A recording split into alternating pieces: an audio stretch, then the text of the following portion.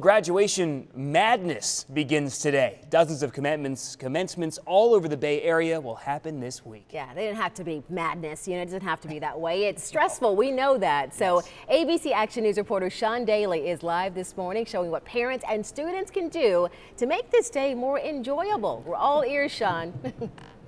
That's right.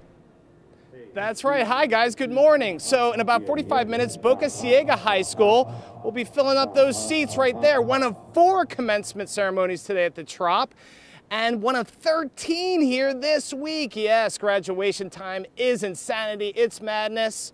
But guess what we did for you? We have a full list of all the things you can do to help guide you through graduation insanity.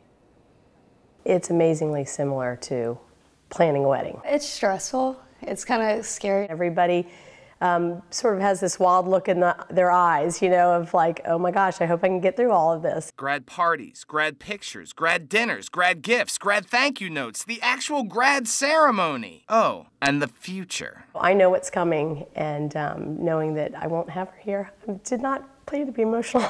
Take a deep breath. First of all, perfection is unattainable. That's rule number 1. Let yourself off the hook from making everything, just so. Delegate duties to kids, grad announcements, picking up cap and gown, knowing exactly where to go on grad day. And finally, a lot of lists. A lot of lists. Write to-do lists, parents and students. It'll help you enjoy what you're going to remember most anyway. Enjoy your friends and look around and appreciate who you see. Yeah, guys, we have your full graduation checklist, including wear comfortable shoes, charge your phone, and get everywhere at least a half hour to an hour early. Trust me on that. We have that full checklist over on abcactionnews.com.